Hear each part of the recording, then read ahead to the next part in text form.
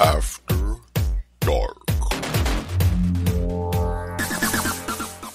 Hello out there, fellow masters of the Nerdiverse. This is Mike G, coming at you with a brand new segment I just happened to think up out of the blue. And I'm going to call this MOTN After Dark.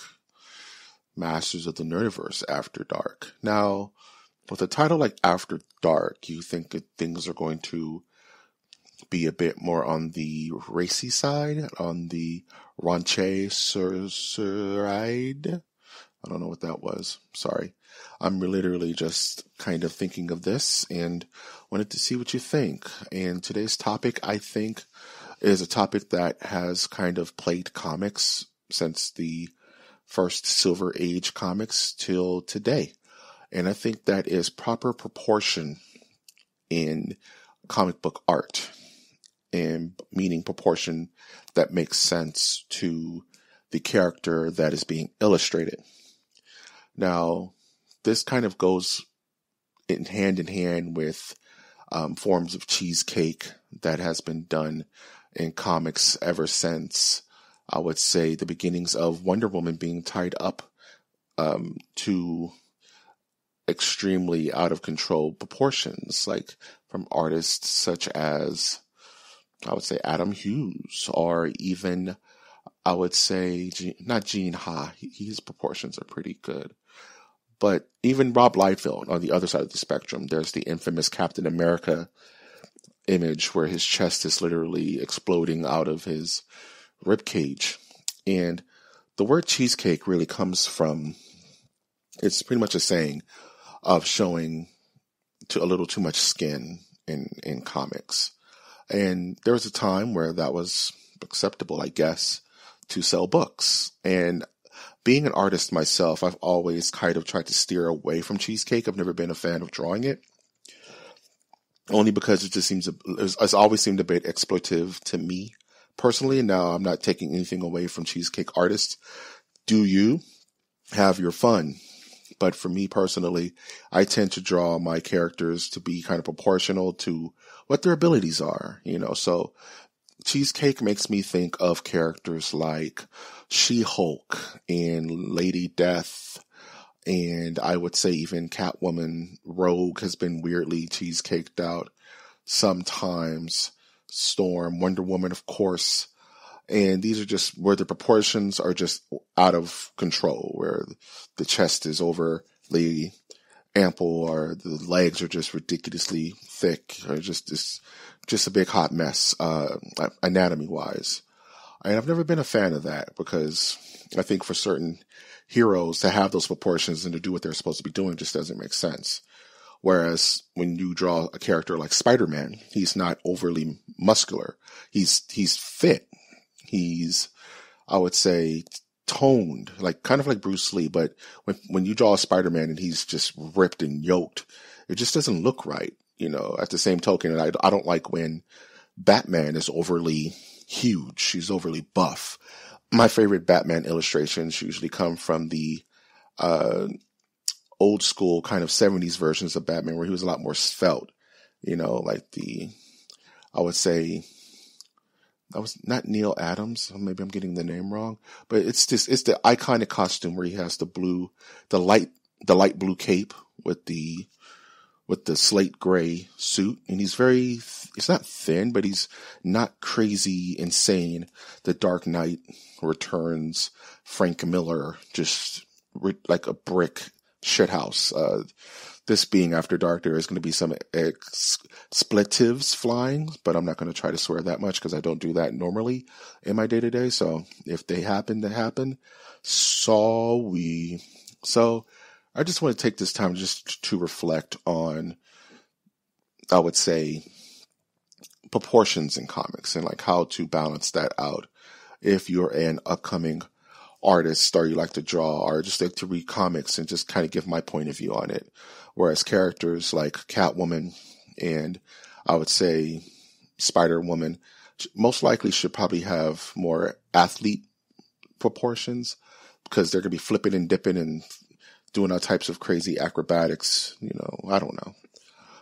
Whereas, certain artists draw them so out of control, so bodacious that it just takes away from the character, in my humble opinion. There are some characters whose their entire characteristics is based on that, which is sort of like, I would say Poison Ivy is a character who's can be that kind of alluring, but also still be tasteful. I think what's the main thing I really want to try to explain mentally here is that I think characters can be alluring and sexy and attractive and be tasteful. You can definitely do it in a tasteful manner.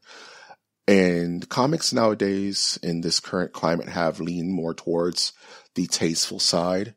You should see some of the suits they put Invisible Girl in back in the day during the 90s, and not so much during the 80s, but really the 90s and 2000s. Some of the costumes that people were running around in were quite much. And, different artists of the times have kind of streamlined these suits to make them interesting as well as visually stunning, but not so skin showing. And it's not a big look for me, especially tactically, because I like to wrap my brain around character design in a sense where what they're wearing versus what they're doing, so if you're going to be Wonder Woman and you're going to be fighting orcs and all types of mythological beasts, why are you so exposed? Unless you don't need armor, then why would you have pieces of armor? It just doesn't make sense to me. I think it should be an all or nothing kind of situation, but that's just me. This is just my humble opinion. And in this After Dark episode, I just wanted to kind of really talk about the design in comics and kind of the approach of design in regards to female characters, in regards to male characters, and why it just thinking about it more than not enough, and are just not trying to cater to a certain demographic can really stretch out the iconic look of your character. And I think the most iconic looks are the ones that make a bit more sense. And the ones that are simple and make more sense are the ones that can be revisioned and rethought of throughout the test of time. I think of a character like Red Sonja, who's pretty much just been in a metal bikini for her entire existence. And I'm just like, there has to be more to this character. Of course, there's more to the character, but there has to be more than the character design than that look. It's become her iconic look, but I think that with a little bit of effort, that design can be redone to be a bit more, I would say, tasteful. And you have characters like Catwoman, whose design has changed very drastically throughout the years. If you really think about it, with a lot of inspiration coming from the Michelle Pfeiffer Batman Returns suit of that reflective, glossy black, stitched together outfit, which is probably one of my favorite comic book movie costumes of all times because it was very original, but at the same time it just screamed Catwoman. And ever since then, Catwoman's design started to go towards that black silhouette, head to toe covered, with the domino mask with the ears and the whip. And Catwoman's always had a whip in comics, I believe. She even had a cape at some point, but I think that the evolution of tastefulness in design kind of helps these characters become a bit more iconic. Whereas you look at a character like Carol Danvers, who is currently Captain Marvel. For those who have been reading comics, they would know that she originated as Miss Marvel. She wore pretty much a black bathing suit with a sash over her waist, which was not as revealing as it could be. But I think the suit that was designed now for her to be Captain Marvel is an excellent design. And I think that's a design that's going to last the test of time, even though that design was greatly based off of the original Captain Marvel, Marvel, who took the namesake before Carol Danvers kind of took up that mantle when Captain Marvel passed away. In the comics, I think in the 80s, there's a whole arc called Death of Captain Marvel. Definitely go read it. But back to thinking about the concept of character design and tastefulness in character design. And DC, Marvel, Image, I would say Dark Horse, all the characters have had history. The older characters definitely have had history of costume revisions that kind of go with the times, especially some of the X-Men. So let's just start thinking of characters and going through exactly their design evolution. So let's take a character like Jean Grey. Marvel Girl. She had kind of just a 70s style mod kind of dress with a belt with gloves and a little domino mask. That's kind of the look I mostly remember back when the X-Men first came out, which is definitely tasteful for the time. It was very 70s. I love that look, actually. And then you think of my next costume for her in my head when I think of Jean Grey is, of course, the iconic Jim Lee 90s X-Men costume. The kind of blue and yellow leotard with her hair in a ponytail with the shoulder pads, and it just makes you think of the old cartoon.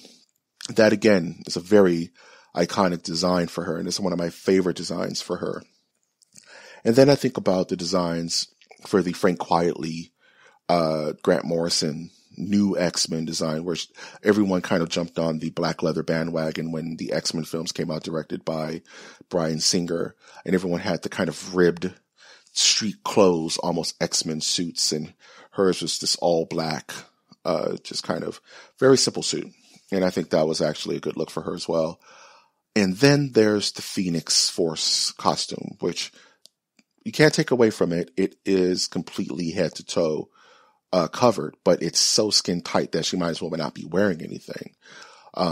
May this be the Dark Phoenix version of it, the black and red, or the good Phoenix version, the green and black and yellow.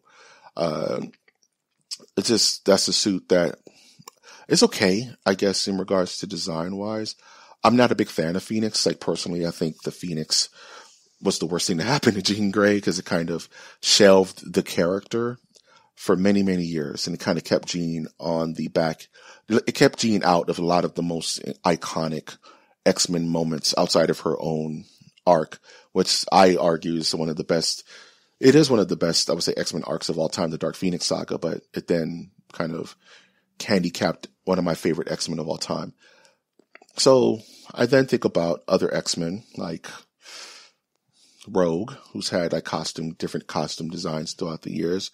There was this big thing on kind of skin tight leotards in the 90s, where it's just very like exposy, but at the same time not. It's kind of thinking of like Psylocke, where she wears the bathing suit with the sash, of course, and Rogue with the bathing suit with the skin tight leotard with the jacket with the big fluffy white and brown hair.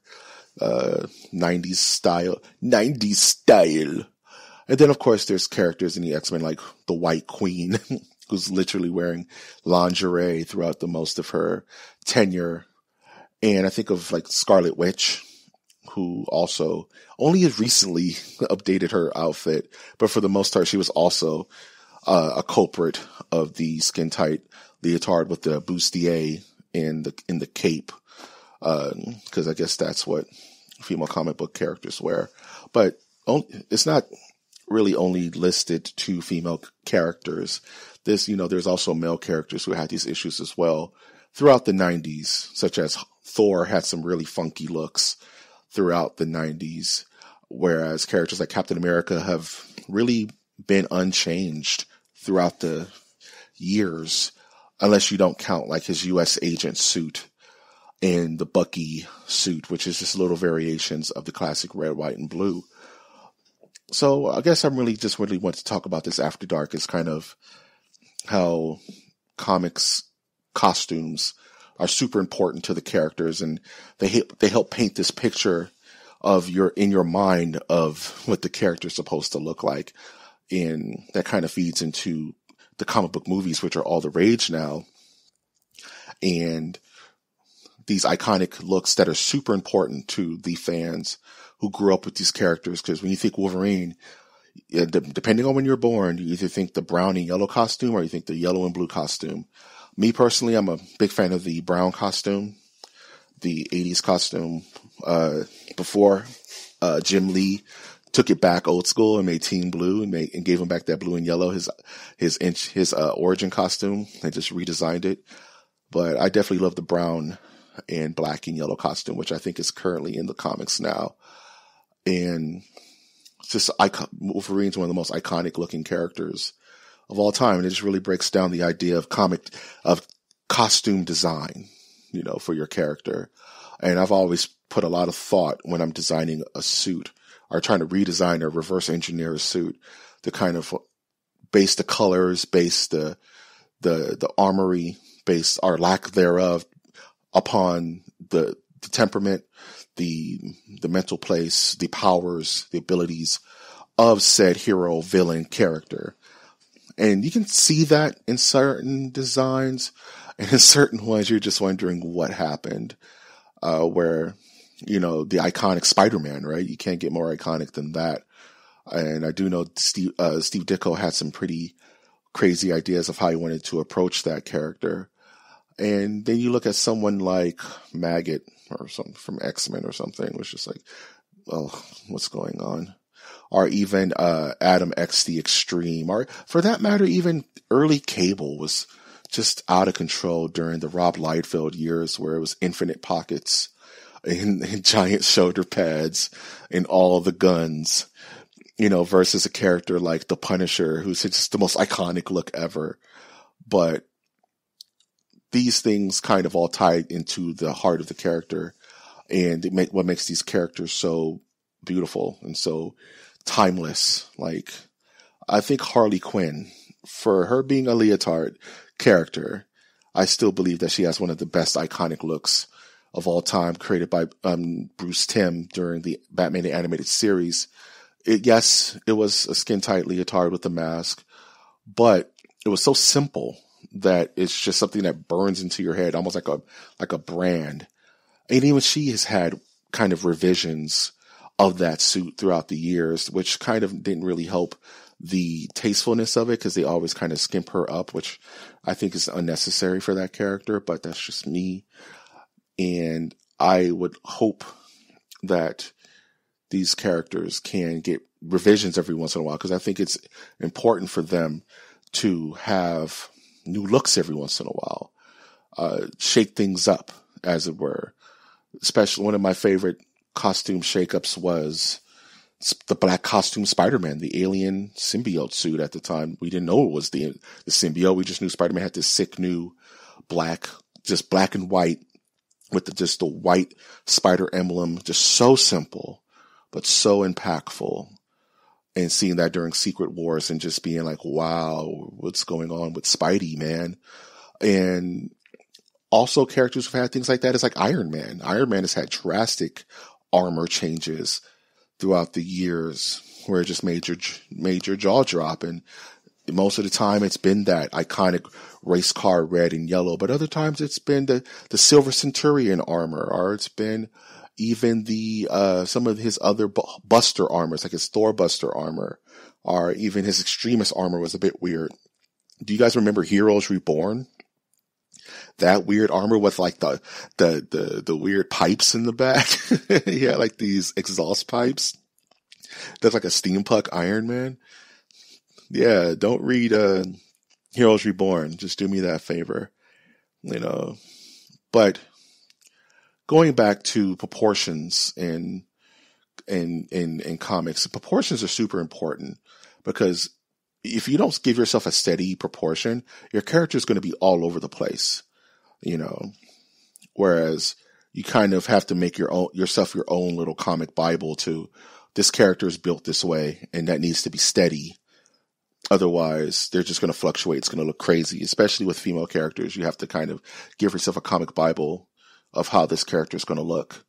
Cause the further you go down in the book, if they're just fluctuating all over the place, sometimes a character can look 15 or they'll look 25, or they'll be, proportioned one way, proportioned another way, and it just kind of throws you off. So that's super important, I would say, is to try to kind of get that idea in your head and stick to that. So going forward in your character development and even in your art, you can have that kind of layout. So your character kind of looks the same all the time, at least proportionally, because that's a big pet peeve of mine.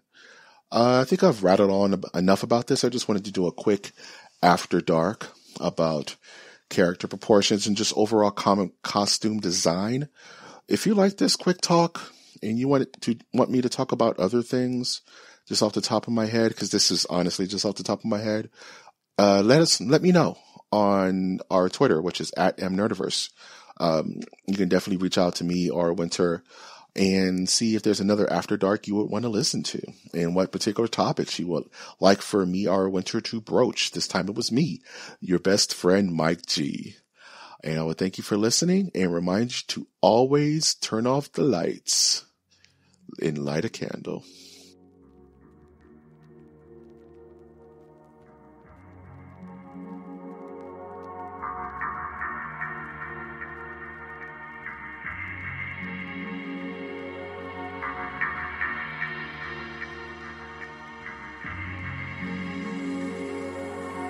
Akira. Strong.